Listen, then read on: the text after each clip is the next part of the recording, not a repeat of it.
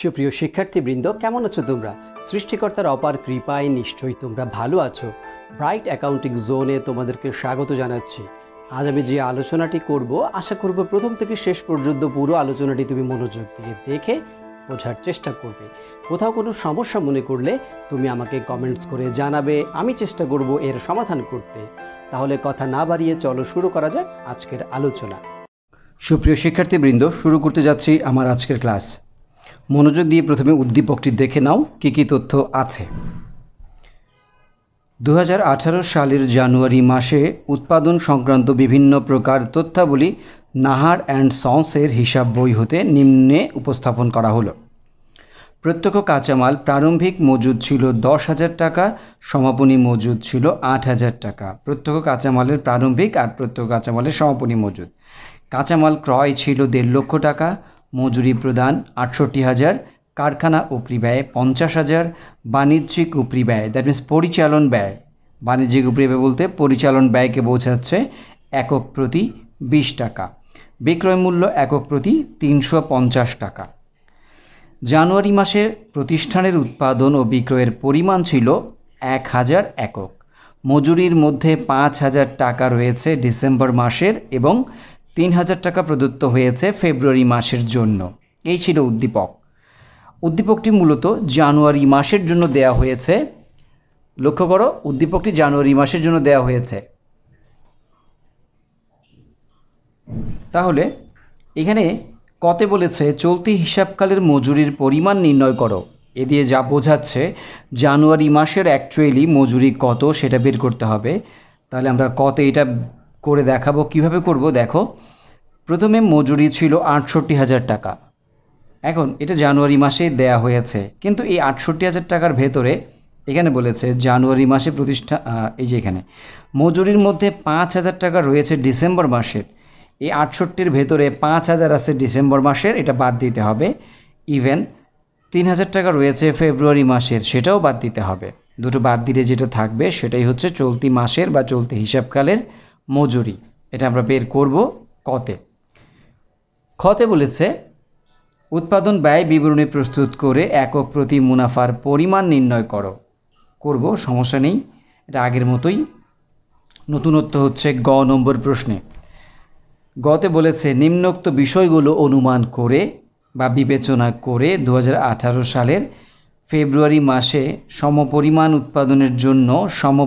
উৎপাদনের জন্য দরপত্র বিবরণী আহ্বান করা হচ্ছে। এক্ষেত্রে কাঁচামালের ব্যয়ে 10% বৃদ্ধি পাবে, প্রত্যক্ষ মজুরি 20% বৃদ্ধি পাবে, কারখানা উপরি ব্যয় 10% বৃদ্ধি পাবে, বাণিজ্যিক উপরি ব্যয় 20% হ্রাস পাবে। বিক্রয় মূল্য নির্ধারণে জানুয়ারি মাসের অর্জিত মুনাফার হার ধার্য করতে হবে বা ধরতে হবে। এই তথ্যগুলো গতে একটু ঝামেলা রয়েছে, আমি এখন আলোচনা করছি না, যখন আবার গয়ের সমাধানে যাব তখন করে দেখাবো। আপাতত ক এবং খতে তেমন ঝামেলা নেই, আমি ক এবং খয়ের কাজটুকু করে দেখাচ্ছি। একক প্রতি মুনাফা বের করতে বলেছে, যেহেতু আমাকে একক প্রতি মুনাফা বের করে দেখাতে হবে। এই জায়গাটা একটু বিশেষ কাজ রয়েছে, তুমি মনোযোগ দিয়ে দেখে এই জায়গাটা বোঝার চেষ্টা করবে। এই ছকের মধ্যে আমি চলতি হিসাবকালের মজুরির পরিমাণ নির্ণয় করে দেখাবো। প্রথমে লিখব মজুরি প্রদান।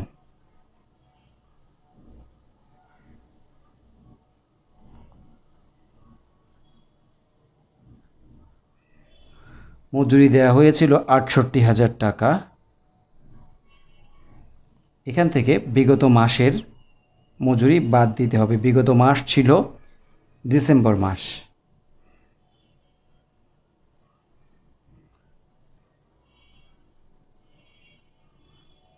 ডিসেম্বর মাসের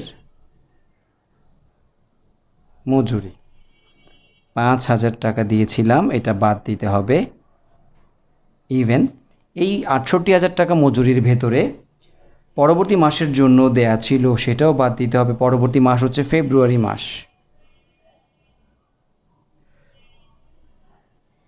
ফেব্রুয়ারি মাসের মজুরি। ফেব্রুয়ারি মাসের মজুরি ছিল 3,000 টাকা। এই সবগুলো টাকা বাদ দিলে পরে হয় ৬০,০০০ টাকা চলতি হিসাবকালের মজুরি। এটা হবে ৬০,০০০ টাকা।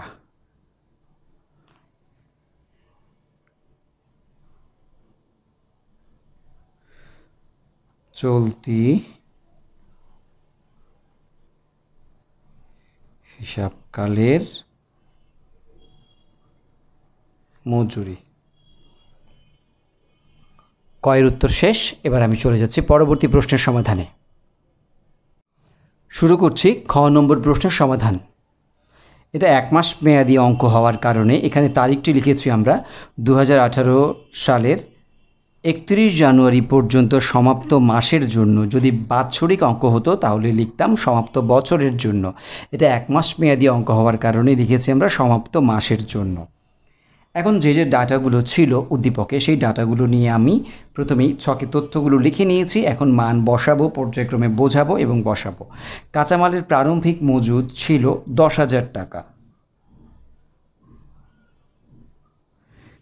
চলতি হিসেবকালে কাঁচামাল ক্রয় করা হয়েছিল ১,৫০,০০০ টাকা। তাহলে মোট ব্যবহার উপযোগী কাঁচামাল হলো ১,৬০,০০০ টাকা।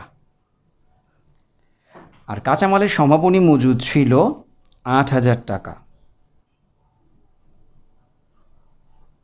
বাদ দিলে থাকবে ১,৫২,০০০ টাকা।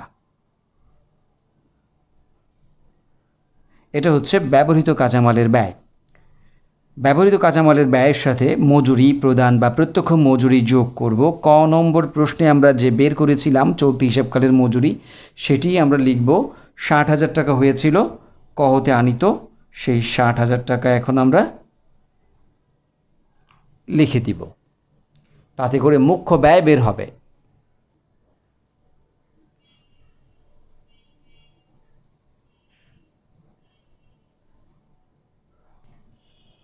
যোগ করলে যোগফল হয় মুখ্য ব্যয় ২,১২,০০০ টাকা।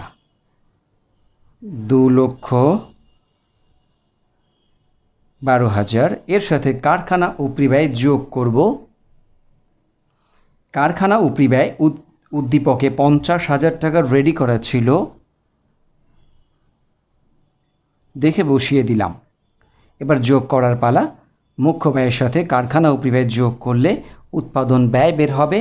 উৎপাদন ব্যয় হচ্ছে ২,৬২,০০০ টাকা। এই হলো উৎপাদন ব্যয় বিবরণীর মাধ্যমে উৎপাদন ব্যয় প্রস্তুত করা। উদ্দীপকে প্রশ্নে বলেছে, প্রশ্নটি তুমি একটু লক্ষ্য করো। উৎপাদন ব্যয় বিবরণী প্রস্তুত করেছি, একক প্রতি মুনাফার পরিমাণ নির্ণয় করো। এখন করব। উৎপাদন ব্যয় বিবরণী প্রস্তুত করতে বলেছে, করেছি, এখন মুনাফার পরিমাণ নির্ণয় করব। সেক্ষেত্রে মুনাফা এখন বের করে দেখাতে হবে। পর্যায়ক্রমে আমরা মুনাফা বের করব। এখন নিচেই ছক আঁকা রয়েছে, ভিন্ন একটি ছকের মধ্যে আমরা মুনাফা বের করে দেখাবো।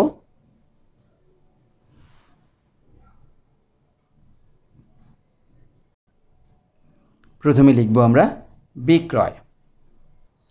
একটু উদ্দীপকটি লক্ষ্য করো। বিক্রয় মূল্য কীভাবে বলেছে দেখো, একক প্রতি ৩৫০ টাকা। সেক্ষেত্রে চলতি হিসাবকালে দ্যাট মিনস জানুয়ারি মাসে উৎপাদন করেছে এবং বিক্রি করেছে ১,০০০ একক। তাহলে বিক্রয় যদি ১,০০০ একক হয়, ১,০০০ একককে বিক্রয় একক ৩৫০ টাকা দিয়ে গুণ করলে আমরা টোটাল বিক্রয় মূল্য পেয়ে যাব। এই কাজটি এখন আমরা অঙ্কের ভেতরে দেখাবো।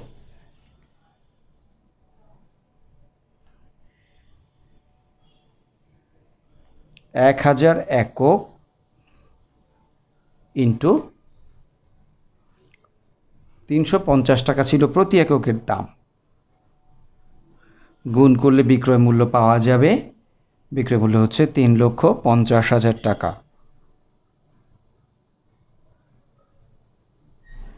এবার আমরা বিক্রিত পণ্যের ব্যয় বাদ দেব। বিক্রিত পণ্যের ব্যয় বের করতে গেলে যা করতে হয়, উৎপাদন ব্যয় যে দেওয়া থাকে সেই উৎপাদন ব্যয়ের সাথে চলতি কার্যের প্রারম্ভিক মজুদ যোগ করলে চলতি কার্যের সমাপনী মজুদ বাদ দিলে উৎপাদিত পণ্যের ব্যয় বের হয়। সেই উৎপাদিত পণ্যের ব্যয় থেকে আমরা সমাপনী উৎপাদিত পণ্য বাদ দিব আর প্রারম্ভিক উৎপাদিত পণ্য বা তৈরি পণ্যের প্রারম্ভিক মজুদ যোগ করব। তাতে করে বিক্রিত পণ্যের ব্যয় বেরোবে। আজকের অঙ্কে এই দুটো তথ্য নেই। চলতি কার্যেরও কোনো মজুদ নেই, তৈরি পণ্যেরও মজুদ নেই। সুতরাং এই উৎপাদন ব্যয়ই হবে বিক্রিত পণ্যের ব্যয়। উৎপাদন ব্যয়ই হবে বিক্রিত পণ্যের ব্যয়। তাহলে উৎপাদন ব্যয় ছিল 2,62,000, এটাই বিক্রিত পণ্যের ব্যয় ধরে আমরা কাজটি করব। 2,62,000 বাদ দিলে হবে 88,000 টাকা। এই 88,000 টাকা হচ্ছে মোট মুনাফা। এবার এটা থেকে বাণিজ্যিক উপরিব্যয় বাদ দিতে হবে। বাণিজ্যিক উপরিব্যয় বলেছে একক প্রতি 20 টাকা। উদ্দীপকটি তুমি দেখো,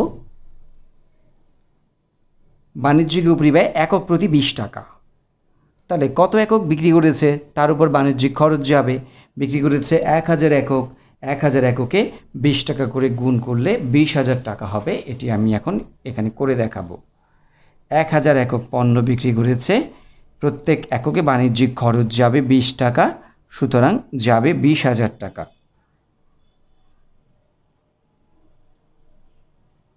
এই বাণিজ্যিক উপরিব্যয় বাদ যাবে, বাদ দিলে থাকবে 68,000 টাকা।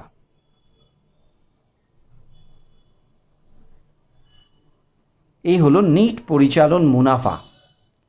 এখন এখানেই কাজ শেষ হয়নি, বলেছে একক প্রতি মুনাফা বের করে দেখাতে। এখন আমি একক প্রতি মুনাফাটা বের করে দেখাবো। এখানে সূত্রটি হচ্ছে নিট পরিচালন মুনাফা ভাগ বিক্রয় একক। নিট পরিচালন মুনাফা বের হয়েছে 68,000 টাকা, ভাগ বিক্রয় একক ছিল 1000, তাতে করে ভাগ করলে হবে 68 টাকা বা 68 টাকা। প্রতি এককের বিক্রয় মূল্য বের হলো 68 টাকা। এরই মাধ্যমে শেষ হলো আজকের খ নম্বর প্রশ্নের সমাধান। এবার আমি চলে যাচ্ছি পরবর্তী প্রশ্নের সমাধানে। শিক্ষার্থীবৃন্দ, গ নম্বর প্রশ্নের সমাধানের জন্য আমি তথ্যগুলো আগেই লিখে নিয়েছি। যে যে আপডেটগুলো হবে সেই তথ্যগুলো লিখে নিয়েছি। এটা দরপত্র বিবরণী করতে বলেছে ফেব্রুয়ারি মাসের জন্য, তাই আমি এতটুকু তারিখ লিখে নিয়েছি এবং কিছু তথ্য বসিয়ে রেখেছি। এখন প্রশ্ন উদ্দীপক দেখে দেখে আমরা মানগুলো বসাবো পর্যায়ক্রমে। ব্যবহৃত কাঁচামাল আমরা খতে করেছি 1,52,000 টাকা, সেখান থেকে আমরা এই টাকাটা দেখে বসিয়ে দিয়েছি, তাই লিখেছি খ হতে। এখানে আবার বলেছে ব্যয় বৃদ্ধি পাবে। এখানে উদ্দীপকটি দেখো, বলেছে ব্যবহৃত কাঁচামালের ব্যয় 10% বৃদ্ধি পাবে। আমি এখন 10% বৃদ্ধি করাবো। এই যে ব্যয় বৃদ্ধি পাবে 10%, তাহলে আগে ছিল 1,52,000 ইন্টু 10%, 15,200 টাকা হবে। 15,200 টাকা, এটা বাড়বে। এবার যোগফলটি লিখব আমরা। যোগফল হচ্ছে 1,67,200 টাকা। 1,67,200 টাকা। এই 1,67,200 টাকা হচ্ছে বৃদ্ধিপ্রাপ্ত কাঁচামালের ব্যয়। এর সাথে মজুরি যোগ করব। ওই যে কতে আমরা করেছিলাম মজুরি 60,000 টাকা, সেটা আমরা এখানে লিখে নিয়েছি বিগত এবং পরবর্তী বছরেরটা বাদ দেওয়ার পর। মজুরি ব্যয় বৃদ্ধি পাবে। উদ্দীপকটি আবার একটু লক্ষ্য করো,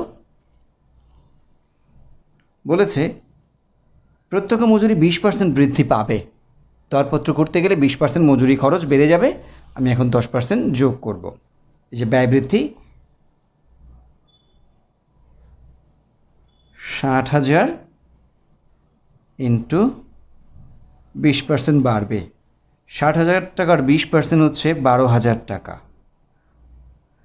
তাহলে বৃদ্ধি পেয়ে মোট ভ্যালু আসবে 72,000 টাকা। বৃদ্ধিপ্রাপ্ত মজুরি 72,000 টাকা। এই বৃদ্ধিপ্রাপ্ত মজুরি বৃদ্ধিপ্রাপ্ত কাঁচামালের ব্যয়ের সাথে যোগ করলে আমরা পাবো মুখ্য ব্যয়। যোগ করার পর দেখা যাচ্ছে যোগফল হচ্ছে 2,39,200 টাকা।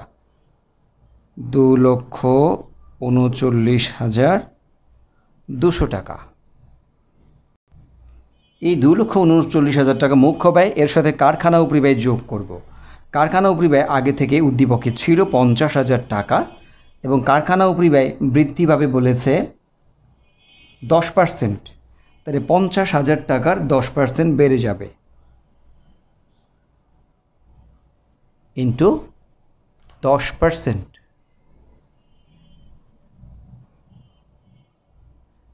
5,000 টাকা হবে। তাহলে 50-এর সাথে 10% 5,000 টাকা যোগ করলে হবে বৃদ্ধিপ্রাপ্ত কাঁচা কারখানা উপরি ব্যয় 55,000 টাকা। এবার মুখ্য ব্যয়ের সাথে কারখানা উপরি ব্যয় যোগ করলে পাবো আমরা উৎপাদন ব্যয়। যোগ করলে যোগফল আসে 2,94,200 টাকা। 2,94,200 টাকা, এটা হচ্ছে উৎপাদন ব্যয়। এর সাথে বাণিজ্যিক উপরি ব্যয় আমরা যোগ করব। বাণিজ্যিক উপরি ব্যয় কত ছিল আমরা একটু দেখে নেই। আমরা একটু খ নম্বর প্রশ্নের সমাধানটি দেখব। বাণিজ্যিক উপরি ব্যয় আমরা বের করেছিলাম যে 1,000 গুণ 20, 20,000 টাকা ছিল। এখন আমরা বাণিজ্যিক উপরি ব্যয় খ থেকে নিয়ে আসবো 20,000 টাকা।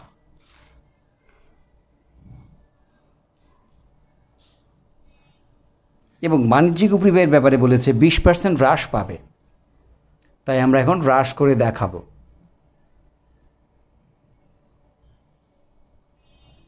$20,000 টাকার 20% 4,000 টাকা হবে। বাদ দিলে 4,000 টাকা থাকবে 16,000 টাকা। হ্রাসকৃত বাণিজ্যিক উপরি ব্যয় হবে 16,000 টাকা। এবার আমরা উৎপাদন ব্যয়ের সাথে বাণিজ্যিক উপরি ব্যয় যোগ করলে আমরা পাবো মোট ব্যয়। আমরা যোগ করে দেখি মোট ব্যয় কত হয়। 3,10,200 টাকা। 3,10,200 টাকা। এর সাথে আমরা এখন মুনাফা যোগ করব। মুনাফা যোগ করলে বের হবে বিক্রয় মূল্য। এখন মুনাফা বের করব, যে মুনাফাটা কীভাবে বের করব। উদ্দীপকে বলা ছিল বিক্রয় মূল্য। লক্ষ্য করো উদ্দীপকটি, তুমি একটু লক্ষ্য করে দেখো কি বলেছে। বিক্রয় মূল্য নির্ধারণে জানুয়ারি মাসের অর্জিত মুনাফার হার ধার্য করতে হবে। জানুয়ারি মাসের মুনাফার হার কত ছিল আমরা তো জানি না, এখন সেটা বের করে দেখতে হবে জানুয়ারি মাসে মুনাফার হার কত ছিল। এখন আমরা মোট ব্যয়ের উপর মুনাফার হার নির্ণয় করব। মোট ব্যয়ের উপর মুনাফার হার নির্ণয় করতে গেলে যে সূত্রটি প্রয়োগ করতে হবে সেটি হচ্ছে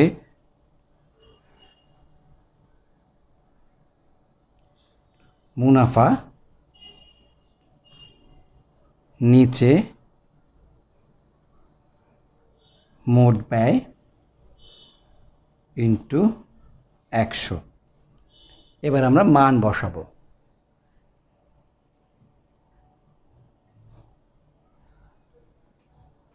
খতে আমরা মুনাফা বের করেছিলাম 68,000 টাকা। তুমি একটু লক্ষ্য করো, এই যে খ যখন করি আমরা তখন মুনাফা বের করেছিলাম 68,000 টাকা। এখন এই 68,000 টাকা লিখবো আমরা।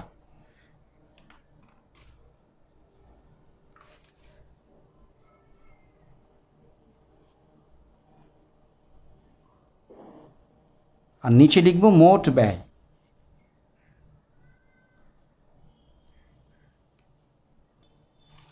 এখন মোট ব্যয় আমাদের উদ্দীপকে আমরা কি বলে খ নম্বর প্রশ্নে আমরা মোট ব্যয় বের করিনি, আমরা বিভিন্ন প্রক্রিয়া বের করেছি। এখান থেকে এখন আমার মোট ব্যয় বের করে নিতে হবে।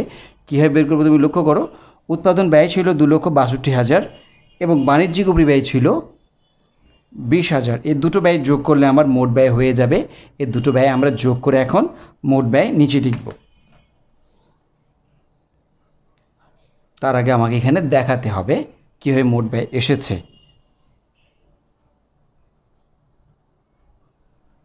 উৎপাদন ব্যয় যোগ বাণিজ্যিক উপরি ব্যয়।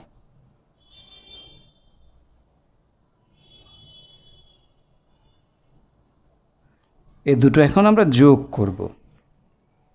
2,62,000 এবং 20,000 যোগ করলে হবে 2,94,200 ৮২,০০০। এটা হচ্ছে মোট ব্যয়। এই যে আমরা মোট ব্যয়টা বের করে নিলাম এখানে। এখন আমরা মূল সমাধানে লিখব 2,৮২,০০০ ইন্টু ১০০। এবার ক্যালকুলেশন করে দেখব এই পার্সেন্টেজ আসলে কত হয়। পার্সেন্টেজ করলে হয় ২৪.১১।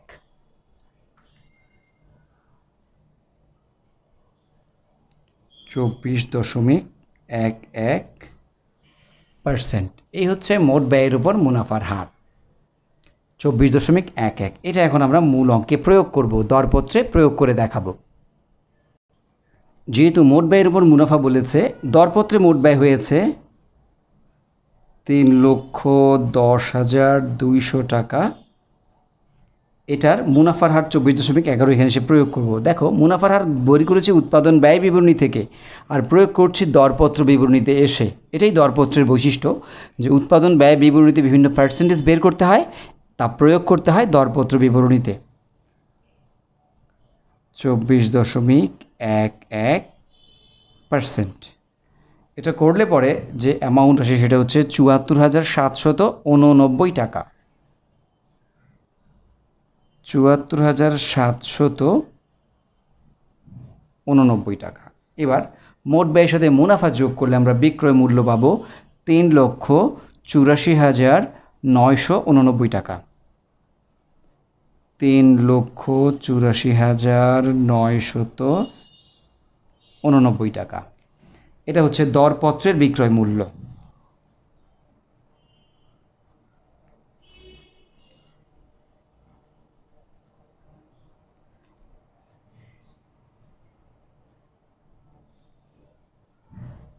শেষ হলো দরপত্র প্রস্তুত। আশা করি তুমি মনোযোগ দিয়ে দেখেছো এবং বোঝার চেষ্টা করেছো। নিশ্চয়ই তুমি লক্ষ্য করেছো বিভিন্ন জায়গায় বিভিন্ন সূত্র প্রয়োগ হচ্ছে। সুতরাং সূত্র বা চার্ট মুখস্থ না থাকলে তোমার দ্বারা এই অঙ্ক করা খুব কঠিন হবে। সুতরাং আমি বারবার বলছি, সূত্রগুলো মুখস্থ করে নেবে এই অঙ্ক করার জন্য।